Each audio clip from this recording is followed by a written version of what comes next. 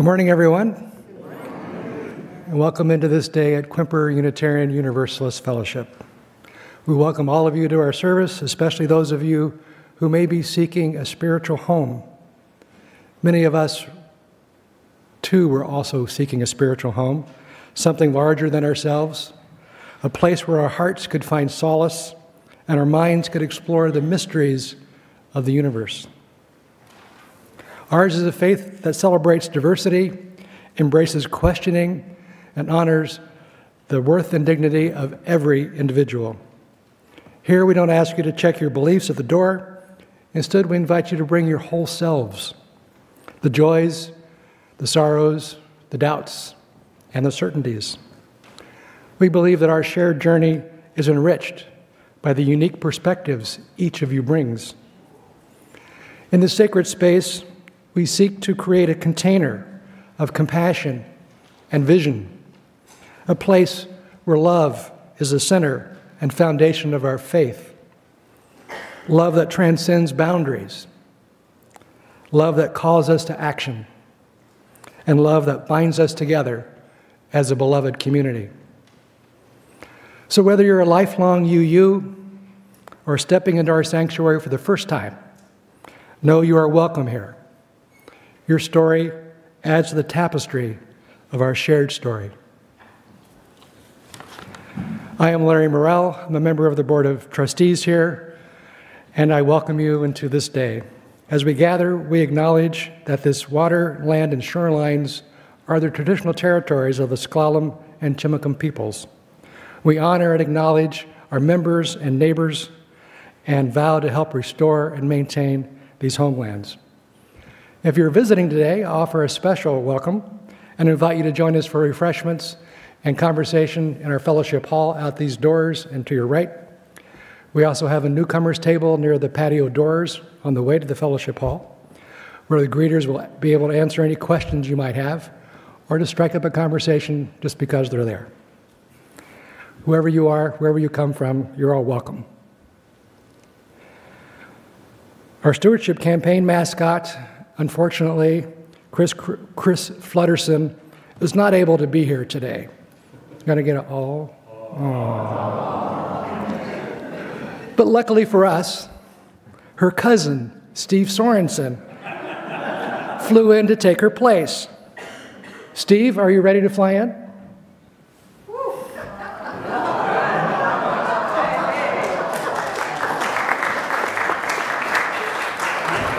Well, good morning, everyone. Good morning. I'm happy to be here. I told Chris that I'd be happy to inspire you and give you updates if she sent a script. I told her I didn't want to wing it. Oh.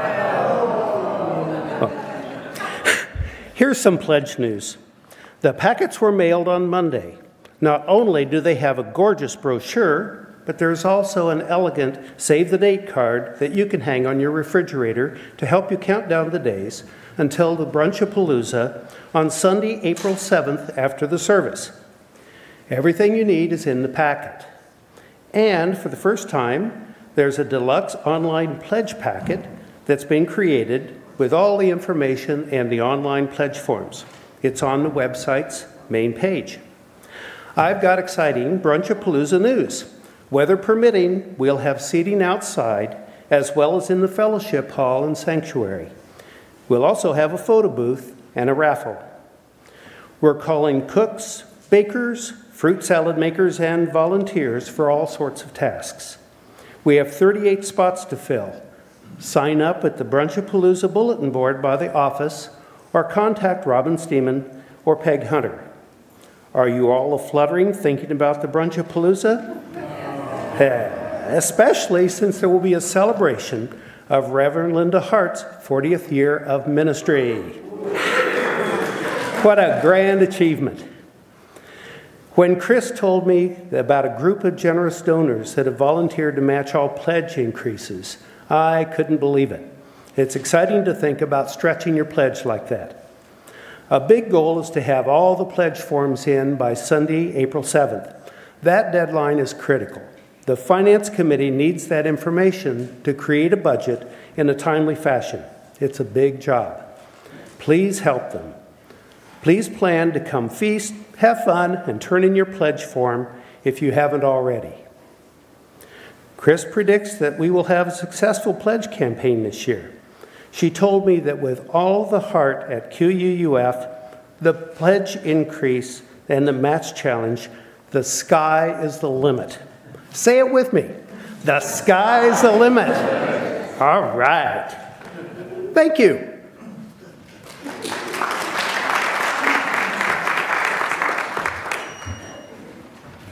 Thank you, Steve. And now, let us settle our minds and calm our hearts.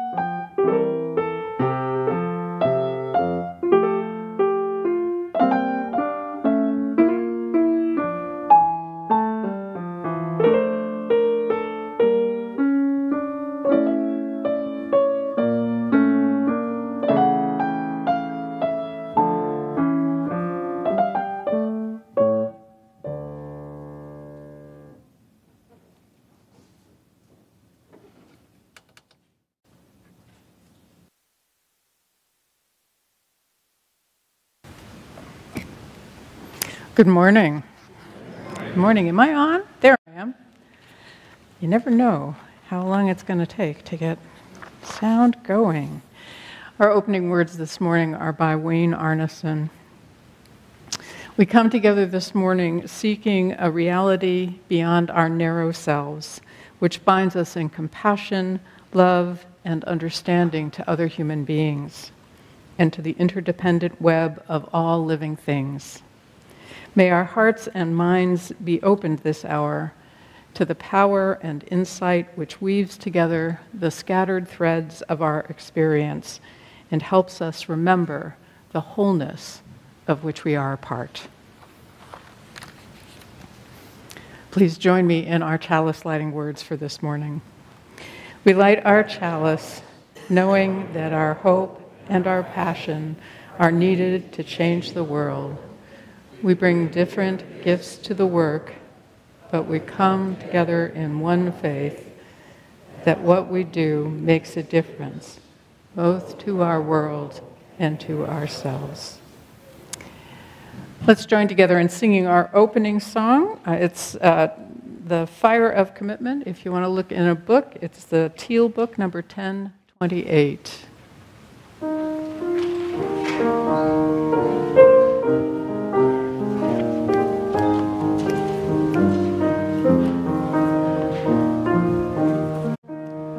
It's not bad.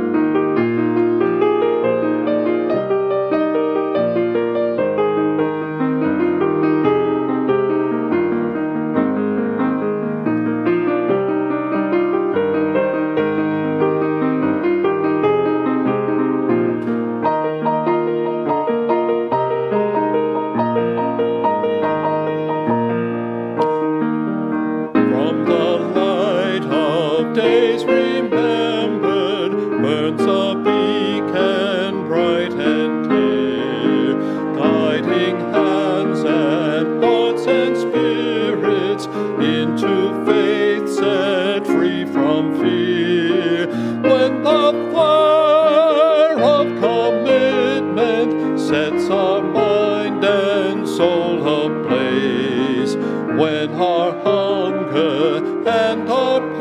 passion meet to call us on our way.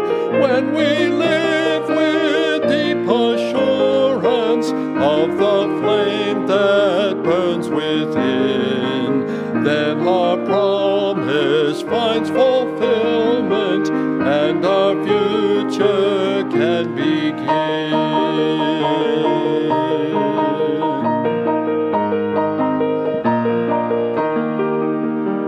The stories of our living brings a song both brave and free, calling pilgrims still to witness to the life of liberty.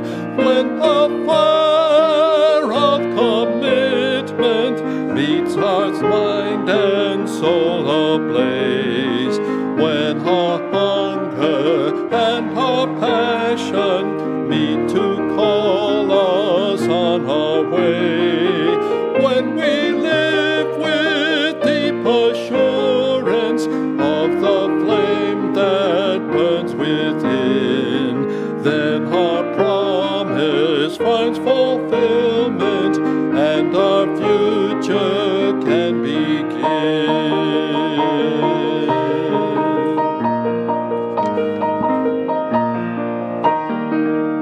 From the dreams of youthful vision comes a new prophetic voice, which demands a deeper justice built by our courageous choice. When the fire of commitment sets our mind and soul ablaze, when our hunger and our passion meet to call us on our way, when we live with deep assurance of the flame that burns within, then our promise finds fulfillment and our future can begin.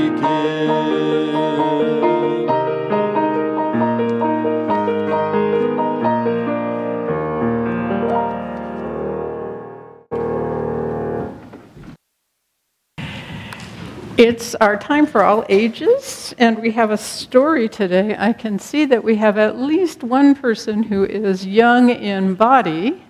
If she's willing to come up, and those of you who are young of body, mind, or spirit are welcome to come up as well. Good morning. Oh, I'm so grateful you're here. I mean, I would have read it to y'all, but I'm really happy to have someone for whom this is really directed to. This is called Everything is Connected, and since you are part of everything, you are connected to everything. Did y'all know that? Yeah, good. All right, you want me to, here, you and I can look at it together. This is awesome. You are connected to a human body, to hands and eyeballs, teeth and toes, elbows, a butt, and even a nose, to a heart and some lungs and a strange-looking stomach and a brain that's so smart, there's no peak it can't summit. Some clever rhymes here. You're not just a body, you're bigger than that. You're connected to everybody, to moms and to dads, to sisters and brothers, and uncles and cousins, grandfathers, grandmothers. You're connected to friends and to teachers at school and even to people who don't think, even to people you don't think are cool. You're connected to people in Denver and Maine, in Paris and Baghdad, to strangers in Spain. You're connected to every human on earth. Wow! And they are connected to you. You are also connected to hedgehogs and cats and dogs and squirrels and birds and rabbits and cows and deers by the herd, to monkeys, tarantulas, dolphins and snakes. Ooh. And friend, you're connected to every Big, small, hairy, slimy, snuggly, scaly, floppy, flappy, bristly, buzzy, beautiful creature on earth. Even blobfish. Even blobfish. Blobfish, you say? Surely not that. They don't look like me, talk like me, or act like me. And they probably stink. But you see, we're connected. We all play a part. In life, we're the same. We're all blobfish at heart. Can I get an amen? There you go.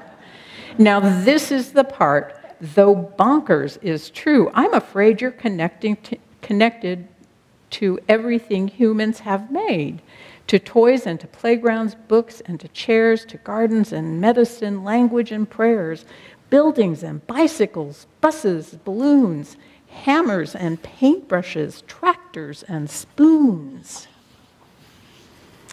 But also to chicken pox, bullies and lies, to greed and pollution and trash piled high. You're not just connected to things that you like, things that are comfortable, easy, or nice. As a human, you're part of the everythingness, and sometimes it's scary and a big, ugly mess. But the good news, my dear, is that you are quite powerful, a force that's in everything, timeless and wowerful. Wowerful. Do you have a new word? Do you have a new word? Wowerful. That's a good word. You're even connected to things you can't see, the invisible world, at least for at least you and me, to cells, DNA, diseases and death, amoebas and gravity, atoms and breath, to hydrogen, nitrogen, nanobots too. You're connected to them and they're connected to you. You're connected to happy, connected to sad, to the past and the future, to thoughts you have had, to pharaohs, Ben Franklin, T-Rex, ancient Greece, to love and to poverty, hunger and peace, to Jesus and Buddha, Muhammad and Moses, to spaceships and aliens with noses like hoses. You're connected to all that will be or has been. You're this very moment where all things begin. You are the sun and the moon and the stars, Venus, Jupiter, Neptune and Mars, comets and galaxies, voids and black holes. You are the universe, perfect and whole. And that's our story for today, helping us remember how we're connected to everything. And we're connected to each other, especially with our hands across the aisle. So if those on the aisle could rise and make an arch, we'll sing out the door. Go now in peace, go in peace. May the spirit of love surround you everywhere. Everywhere you may go.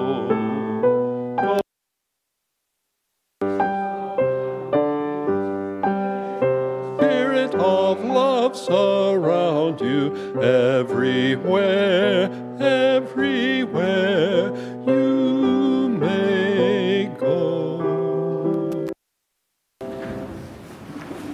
That's really lovely. I'd like to interject something, if I may. In the Friday update, you had a chance to see all the beautiful people who are running for election for the board and the nominating committee and the endowments committee. And if it was up to me, I'd vote for every one of them. What a beautiful, beautiful bunch of people who are wanting to be our leaders for this next year. So I hope you take the time to check the Friday update and check on these people. You'll find them just lovely and I'm so pleased. There's a testimonial by Shelley. Randall, is she here? She's not. Okay. We pause for a time of generosity and to receive an offering which today goes to the Production Alliance. I invite Danny Milholland to tell us a bit about them. Danny?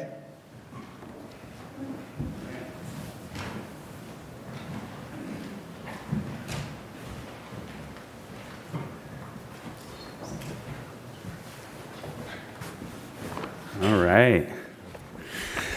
Thank you. I'm here with dear friends and members of the Production Alliance. Julia and Dan have helped to create the Production Alliance over the years, and our core team members. So I'm very happy and proud to be with these two fine Unitarians. And I have a few words to share about the Production Alliance, and then if either of you want to share a brief statement, you can. So my name is Danny Milholland. Grew up here in Port Townsend. Grew up attending the Unitarian Fellowship in part, and was one of these youth, beautiful kids that went now in peace, and here I am. My family, the Milhollands, are an activist family. I grew up in a family of community organizers. My parents were founding members of the Port Townsend Peace Movement, the Sister City Project with Jalapa, Nicaragua, the Rosewind co-housing development. I grew up watching meetings happen all the time, going to boring meetings. That was my childhood. And I've chosen that path for myself. And had the opportunity, I won't share the whole history of the Production Alliance, but it is a fun story that got us to this point. And this year, we are presenting the most events we've ever produced. We produce community celebrations. We put on events like the Cake Picnic, the Port Townsend Chautauqua, the Job and Trades Fair, Field Day, Olympic Pride this year, the All-County Picnic, another new one this year, Airport Day, the Farm Tour, Cider Festival, First Night. We bring thousands of people together each year for celebration. All of these events are free or by donation events. We also help other organizations put on events with our equipment, stage, sound, lighting, technical support. And we believe in the power of celebration. Our mission is to build community through celebration. And it's awesome. It's really fun work. And it's made possible in part by community support. We have in the past asked for support to help make specific events happen. This year, for the first time, as our organization is growing and strengthening, we're asking for support to help our organization build a foundation so that we can continue on for years to come. We, as a part of that, we're launching a membership campaign. So for $100 a year, or $200 for a family, or $30 for a youth, you can become a Production Alliance member and support our events year-round. You can also become a member by participating in our events, by volunteering for 3 or more events, or by performing or being a vendor. There's other ways to become a part of the Production Alliance, but this year we're launching the membership campaign to help it sustain. And I think that's the main thing I want to mention. Julia, Dan, do you guys want to add anything? Sure. I'll just say real quick that we have a little setup. We're sharing the welcoming table this morning. We have a little a sign-up sheet, and we have a schedule of our events. I'll also say that the Production Alliance is a lot like QUUF for me, because I'm really shy and I'm really awkward, and I have to have some kind of context to get myself out of the house. So it's been invaluable over the years. And I want to say the Production Alliance is my joy. Thank you all. Appreciate you. This has been really sweet to be here in this space with you today.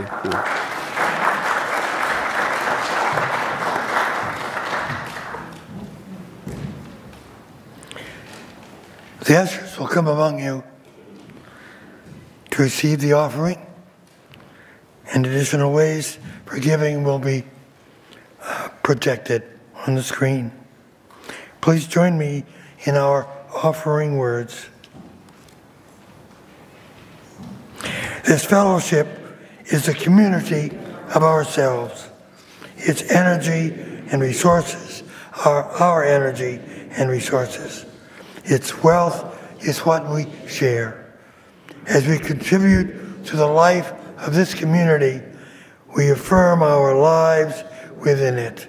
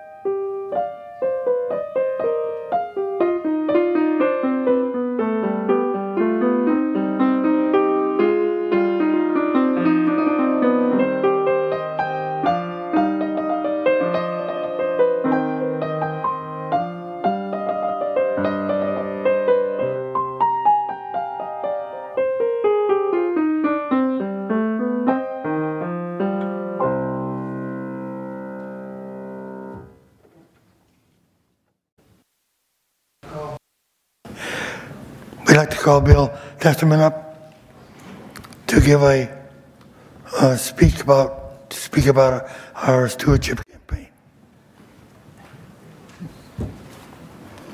Good morning, good morning. I would like to say my name is Bill Testerman. My wife Ann is here with me, so I'm speaking today on behalf of both of us, and really proud to just share a little bit about how we feel like fellowship, the stewardship, is really an important thing to do. So here's a little bit about our lives and how we came to that notion. So, by the way, Ann and I are both third-generation QUUFers. We came about that a little bit in a reverse chronological order, which I'll explain in just a moment, but it is interesting now at least to think about that. So my wife and I have been members of QUUF for 3 years. We moved here from Anacortes, where we had lived for about 35 years, and we had been coming here, though, for the past 20 years because our daughter Shelley, she was here, she was a member of the church, she and her husband, and then later on, the grandson. And so we naturally migrated here, and we always said to each other, if we ever move to Port Townsend, we are going to join that church because we really see that it is the place to be. It fulfills a lot of what we think about, and so that was a thought. Well, we moved here, and we became members. Now, how did we become third generation? Our grandson, Soren, is a member of the youth committee, youth service with the Owls, which he really loves. Shelley, our daughter, is a religious education teacher for the young kids, and Ann and I have volunteered as greeters and coffee makers so that we can fellowship after the service. So we're involved, and that's what we think we should be as just who we are. Now, let me tell you a little bit about us in particular. Ann and I both were raised in families that believed in giving back to the community. Ann grew up on Vashon Island, and her parents were the sort of the instigators of the first Unitarian church on Vashon Island. And it still exists to this day. And Ann grew up there as a young person. And my grandfather started the first Baptist church in our little local community in Tennessee. And that church is still ongoing, and it's a church that I grew up in as a young person. So we sort of came from families that were believed that we should be giving back to the community. Now, when I was 11 years old, just a toddler, well, a little more than that, a tornado blew through our valley in Tennessee and completely destroyed our house. We were all in the home at the time. Miraculously, very little happened to us as far as injuries go. But everything was destroyed, everything. In an instant, it was like a fire. You suddenly have a nice home, you have books, you have libraries, you have things that you have clothes, you have something, you have dishware, you have this. Everything was gone. The community and the church was just extremely outpouring to us. And they gave us what we needed. In time, it built up again. We got clothes, we got food, we got books, and we even had a place to live until we can get our feet back on the ground and rebuild our home. But this was a great impression to me as a kid. But the greatest impression, and I still remember it to this day, my father worked at a printing plant, and there were about 200 employees at that plant. And each person gave a day's wages to our family to help us get back on our feet. And that really imprinted in me, an 11-year-old, just what service is to people and how important it is when you're down and out. But not only when you're down and out, it's just important to be giving back to the community. Both Ann and I were inspired by John F. Kennedy, the founder of the Peace Corps, and when he made those famous words of, "Ask not what your country can do for you, but what you can do for your country." That was really embedded in our minds as young people, and we both joined the Peace Corps and went to Peru for 2 years with that notion in mind of doing things to other people. And we lived in Peru and spent our first 2 years of marriage in the Peace Corps. And then when we had 3 daughters, we took them back to Bolivia about 8 years later just to show them how important it is to give to other people and to experience another culture. And we went with a Christian humanitarian organization, and that was a real experience for them, and they still talk about it to this day. Now, about stewardship. A steward, according to Webster's dictionary, is a person who manages for other people or places. Now, what does stewardship really mean?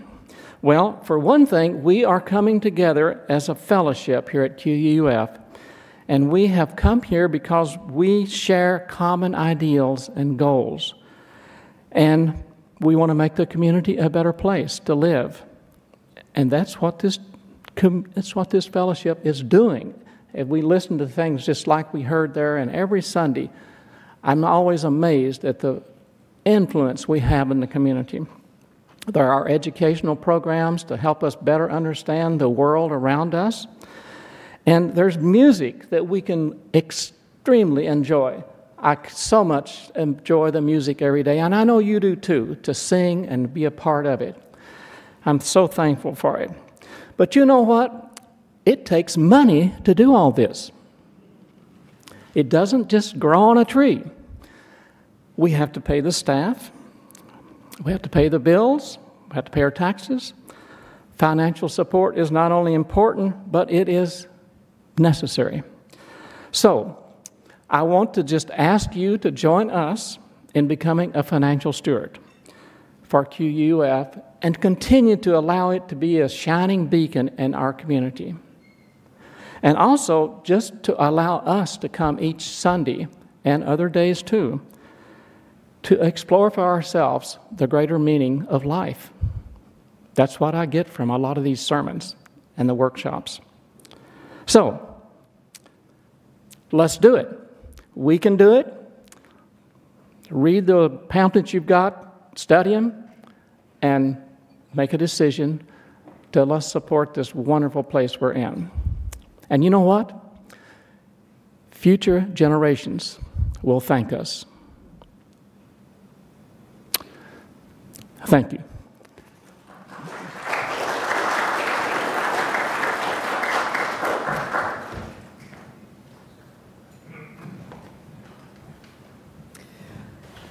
If Chris, I can't remember all of her name. If she were here, she'd say, "The sky's the limit." Am I right, friends? Can you say it? The sky's the limit. Flutterson, Chris Flutterson, it's here in the script. We set aside time every week to share the joys and sorrows of our community. We recognize that our personal joys and sorrows are only a fragment of the joys and sorrows of the larger community of life. Oh, there you are. Good. And so we're going to place the first stone today, thinking in particular of Nowruz. Did I say that right, Rosanna? Nowruz. Thank you. I'm sorry?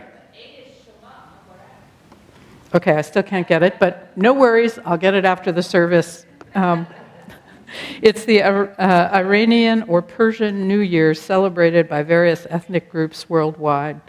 It's a festival based on the Iranian solar Hijri calendar. We have UU members and others in our community who recognize this special time of year. I have to say, I was at college in Maine that had a bunch of Iranian students, and this time of year they lit fires and jumped through them and put, I think it was red dots on us. Anyhow, it was a wild time. Okay, I'm just not going to hear you today, Rosanna, but thank you for suggesting it. Within the congregation, we're lighting a candle for member Kate Simpson, who had a fall this past Monday. Her fall resulted in a fractured vertebrae. She has a long time of recovery ahead of her. Our pastoral care team will let us all know if there are ways that we can be of assistance, but in the meantime, we light a candle for her and hold her in our hearts. We place a final stone then for the joys and sorrows that I've shared, and also such joys and sorrows among us that are unexpressed, but of no less importance. Thank you. Now I invite you to pause for a few minutes, perhaps settle in, take a couple of deep breaths for a time of just meditation, reflection, stillness as is most your custom. These words by my colleague George Odell.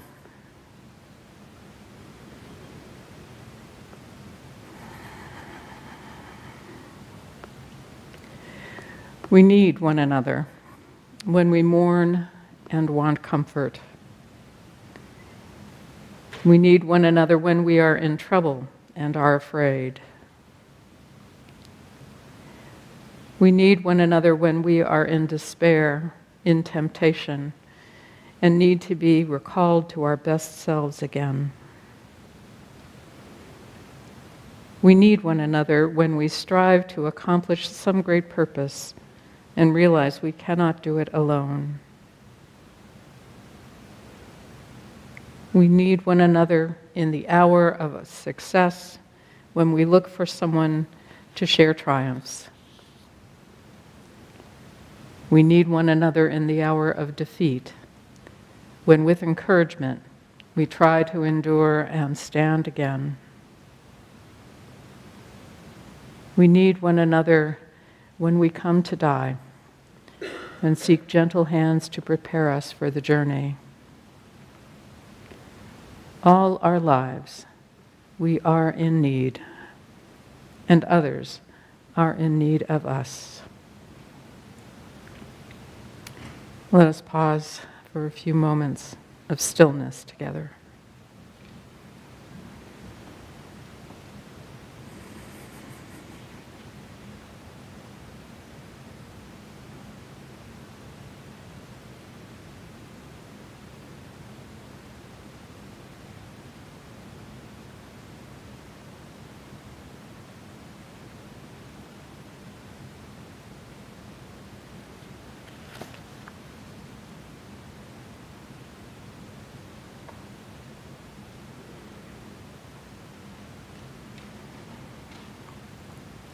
So may it be.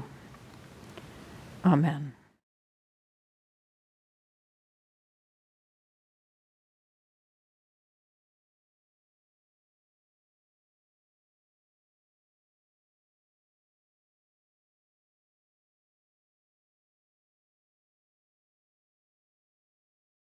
By Marge Piercy. Connections are made slowly. Sometimes they grow underground. You cannot tell always by looking what is happening. More than half of the tree is spread out under the soil, in the soil under your feet. Penetrate quietly as the earthworm that blows no trumpet. Fight persistently as the creeper that brings down the tree. Spread like the squash plant that overruns the garden. Gnaw in the dark and use the sun to make sugar.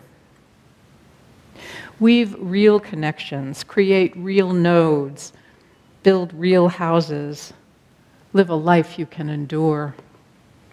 Make love that is loving. Keep tangling and interweaving and taking more in, a thicket and bramble wilderness to the outside, but to us interconnected with rabbit runs and burrows and layers. Live as if you liked yourself, and it may happen. Reach out. Keep reaching out. Keep bringing in. This is how we are going to live for a long time. Not always, for every gardener knows that after the digging, after the planting, after the long season of tending and growth, the harvest comes.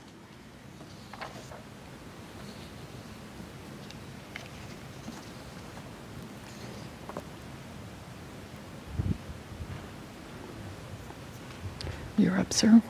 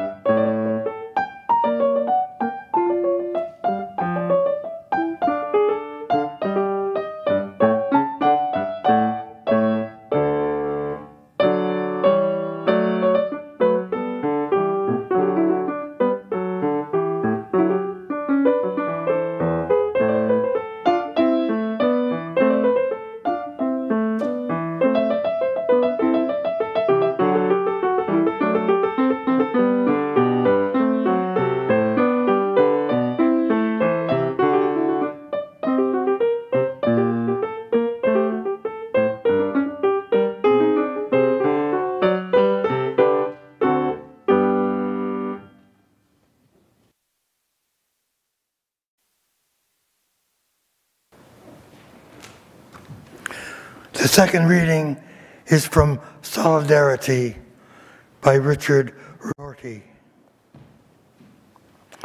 The right way to take the slogan, "We have obligations to human beings as such," is as a means of reminding ourselves to keep trying to expand our sense of us as far as we can. That slogan urges us to extrapolate further in the direction set by certain events in the past. The inclusion among us of the family in the next cave, then of the tribe across the river, then of the tribal confederation beyond the mountains, then of the unbelievers beyond the seas, and perhaps, last of all, of the menials who all this time have been doing our dirty work. This is a process which we should keep going.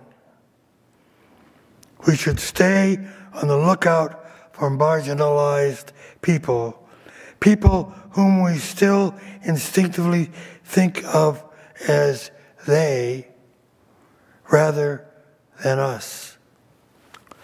We should try to notice our similarities with them.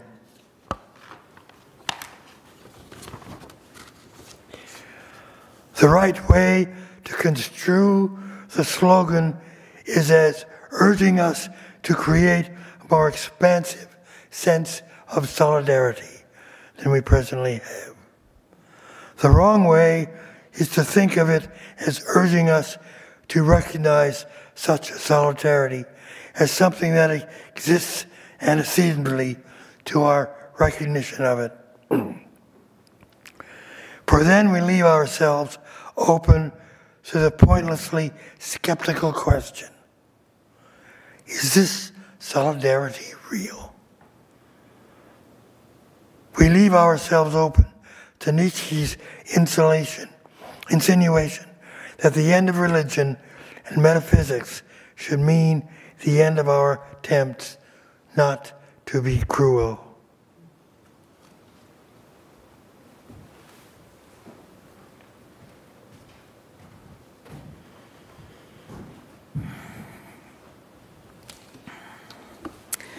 Back in January of 1983, in the deep cold of January, when you're in Minneapolis,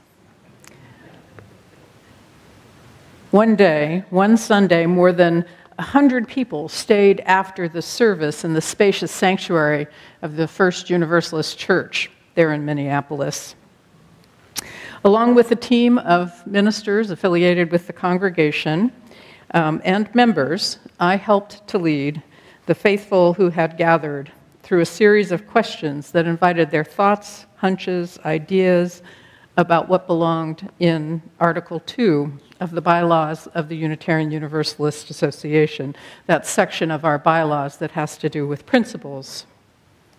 A youthful intern at the time, I was excited to take part in that conversation and spent time with flip chart sheets and markers writing down all the things that the folks in my small group talked about and the ideas that they thought were most important to be included. Now, a quick recap of Article 2 and the principles for those of you who aren't familiar with them, just in case there are a few of you who have missed these memos over these past some months.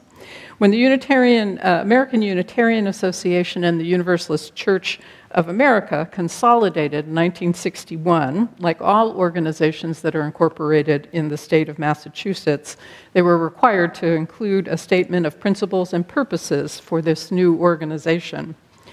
The list crafted at the time by two committees of ministers, all white, all male, I'll just note, lacked some awareness that was noted by organizations of women in the early 1980s, and a conversation was begun to revise them. A commission was formed and a denomination-wide conversation was held, eventually creating a new set of principles and purposes that were approved in 1985. We are in the process of another revision right now. But when I think back to those conversations nearly 40 years ago, what I remember most clearly is the importance in those days of our growing recognition of our deep relationship to the entire ecosystem of our planet.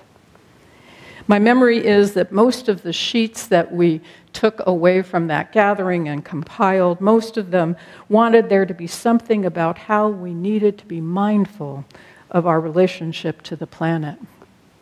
This was nearly 14 years after Earth Day had been first observed, and our awareness of what we were doing to the planet was slowly growing.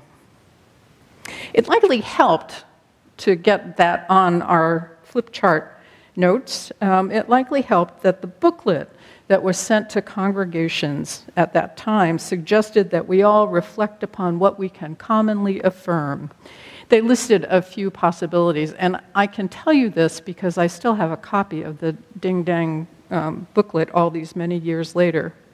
So these were the concerns that they suggested we might want to pay attention to.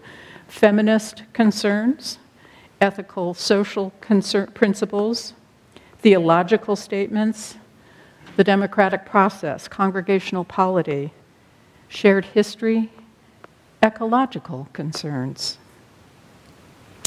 The Reverend Walter Royal Jones, who chaired the committee that crafted the current principles, noted 6 of the principles that were in that original 1961 source were suggested by the process in... So Walter, who chaired the committee, suggested that our current principles, the ones that we have in our bylaws now, noted 6 of the principles that were suggested in the one that was done back in the 60s, but they were worded differently for 1984. The concepts were still there. The difference was the 7th principle. And how many of you know what our 7th principle is? If you want to, say it with me. Respect for the interdependent web of all existence of which we are a part. He said this was overwhelmingly mandated in the responses received from churches and fellowships at the time. Respect for the interdependent web of all existence of which we are a part. You know, that's the kind of thing that we can only grasp in moments, and living in an awareness of and respect for it is a Sisyphean task. Interdependence is about relationship, relationship, relationship. There's nothing that exists somehow alone and away from everything else. Matthew Fox quotes John Muir in his book Original Blessings as he explains it, quoting from Muir, "When we try to pick out anything by itself, we find it hitched to everything else in the universe. The whole wilderness is unity and interrelation. It is alive and familiar." Then Matthew Fox comments, "All things are interrelated because all things are microcosms of macrocosms, and it is all in motion, it is all en route. It is moving, vibrant, dancing, and full of surprises. It is all a blessing, an ongoing and fertile blessing with a holy salvic history of about 20 billion years." It's hard to imagine that whole swirling, interconnected, interrelated infinity of which we are but a very small part. Doug Adams, in his trilogy, The Hitchhiker's Guide to the Galaxy, y'all remember that one? In that, he describes what might give you some sense of that, the total perspective vortex. It could perhaps help us to see it. Now, if you're unfamiliar with the device, let me allow me to quote from Wikipedia, which is our own version of The Hitchhiker's Guide to the Galaxy. Let me just note. This is what Wikipedia says about it. "It was designed by Trin Tragula in order to annoy his wife, because she was forever nagging him for having no sense of proportion. He decided to invent something that would show her what having a sense of proportion would really be. Unfortunately, the shock of being placed in the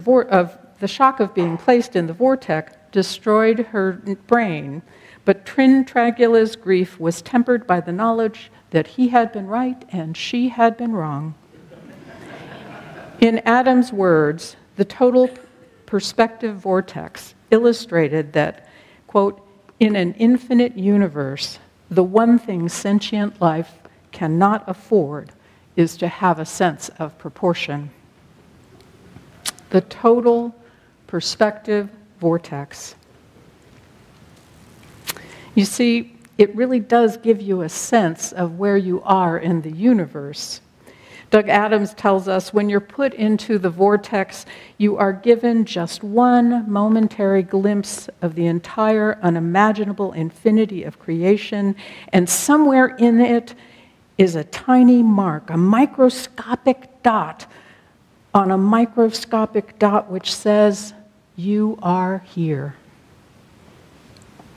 Getting a handle on the vastness of the whole of the cosmos of which we are a small and possibly very annoying part, that awareness would likely require some consciousness would require some consciousness altering chemicals.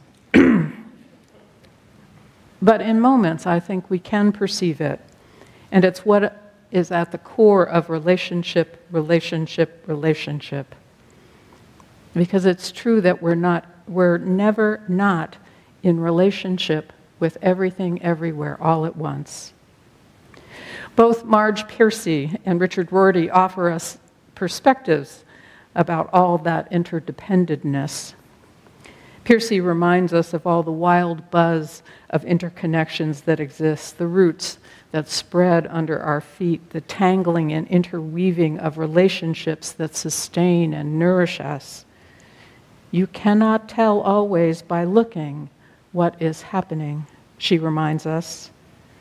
Most of what keeps us all in relationship to each other and the planet, the cosmos, all of it is outside of our awareness. I fear that if it wasn't, we'd be totally paralyzed, unable to function in any meaningful way. It reminds me of a story told by Lauren Isley, who talked about a physicist who, in his old age, took to wearing giant boots to get around his house. He did this because he was in fear that he would fall through the vast spaces that there were between atoms and disappear. I love this image of a man bounding in giant boots across his living room just to get a cool drink of water from the kitchen. I think if we lived in an awareness of how all of this worked, the connections, and our impact all the time, we could be likewise panicked, terrified, and unable to move. Richard Rorty, in the excerpt we heard today from his essay Solidarity, reminds us that as humans, we need to pay attention and build relationship and connection between us. Carter Hayward, one of my favorite authors, says this too. She says it this way: we are not automatic lovers of self, others, world, or God. Love does not just happen. We are not love machines, puppets on the strings of a deity called love. Love is a choice, not simply or necessarily a rational one, but rather a willingness to be present to others without pretense or guile. Interdependence is the reality of our lives. It always has been, and it always will be. But we get to make a choice about how we live into an ever-deepening awareness of that interdependence. It needs to be manifest in the way that we live, the efforts that we take to minimize our impact on the planet in the small and larger ways that we can. I continue to appreciate the commitment of this congregation that has made a commitment to being a green sanctuary, striving to be conscious always, aware, striving to reduce our impact on the earth, even in the small ways that we can, cloth napkins and towels, as few single-use items as we can manage among other commitments. I trust that all of us make those kinds of choices, finding out ways to live into our dependence upon the natural world. As a part of that work, we also need to keep working, as Hayward suggests, to be present to others without pretense or guile. We need to be building that sense of solidarity with each other, paying attention to those that we distance ourselves from. Marge Piercy directs us to keep tangling, interweaving, and taking more in a thicket and brambles of wilderness, interconnected with rabbit runs and burrows and lairs. Friends, our interconnectedness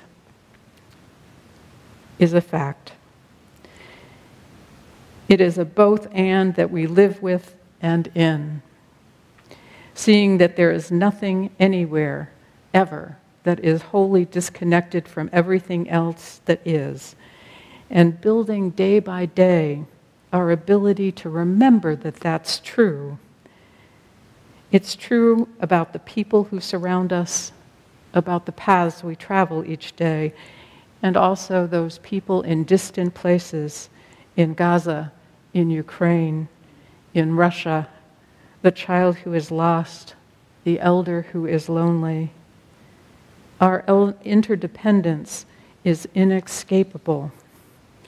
And so today I say, let us choose. Let us choose every day to keep building that awareness and to live deeply into all of our interconnectedness. So may it be. Amen.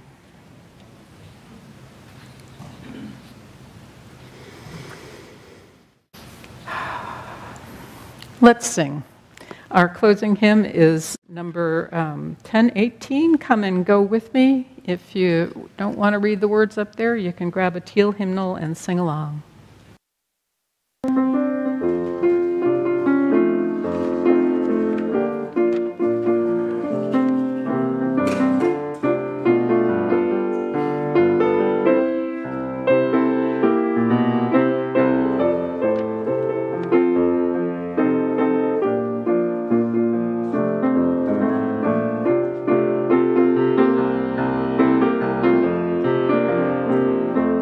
Come and go with me to that land. Come and go with me to that land. Come and go with me to that land where I'm bound, where I'm bound. Come and go with me to that land. Come and go with me to that land. Come and go with me to that land where I'm bound.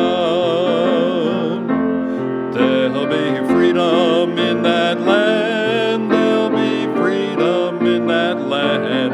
There'll be freedom in that land where I'm bound, where I'm bound. There'll be freedom in that land. There'll be freedom in that land. There'll be freedom in that land where I'm bound. There'll be justice in that land. There'll be justice in that land. There'll be justice in that land where I'm bound, where I'm bound. There'll be justice in that land. There'll be justice in that land. There'll be justice in that land where I'm bound. There'll be singing in that land. There'll be singing in that land. There'll be singing in that land where I'm bound, where I'm bound. There'll be singing in that land. There'll be singing in that land. There'll be singing in that land where I'm bound.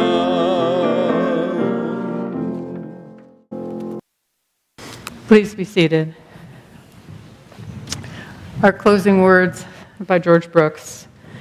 May the love that gives beauty to life, the reverence that gives to life its sacredness, and the purpose that gives to life its deep significance be strong within each of us and lead us into ever-deepening relationship with all of life.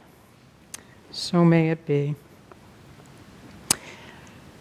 Please join me in our chalice extinguishing words. We extinguish our flame, but not the light of truth, the warmth of community, or the fire of commitment, or the power of transformation. These we carry in our hearts until we are together again.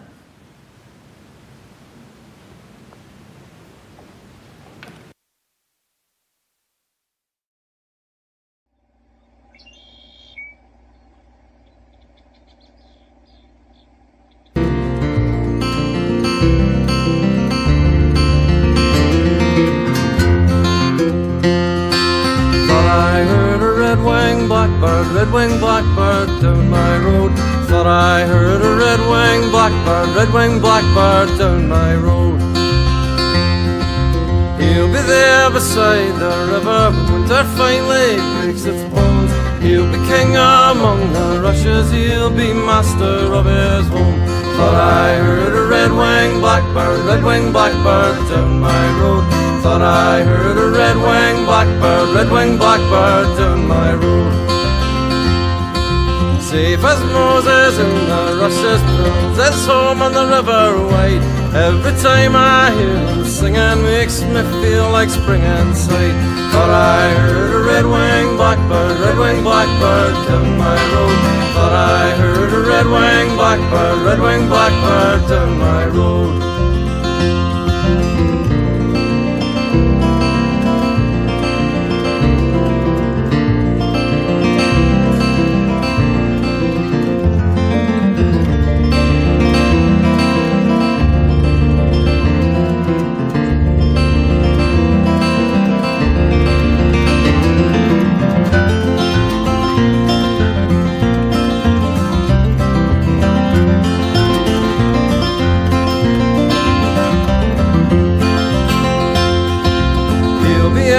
Singing his heart out, he'll be telling me stories too, of where he went to winter last year, of how he's going back there too. Thought I heard a red-winged blackbird down my road. Thought I heard a red-winged blackbird down my road. Thought I heard a red-winged blackbird down my road. Thought I heard a red-winged blackbird down my road.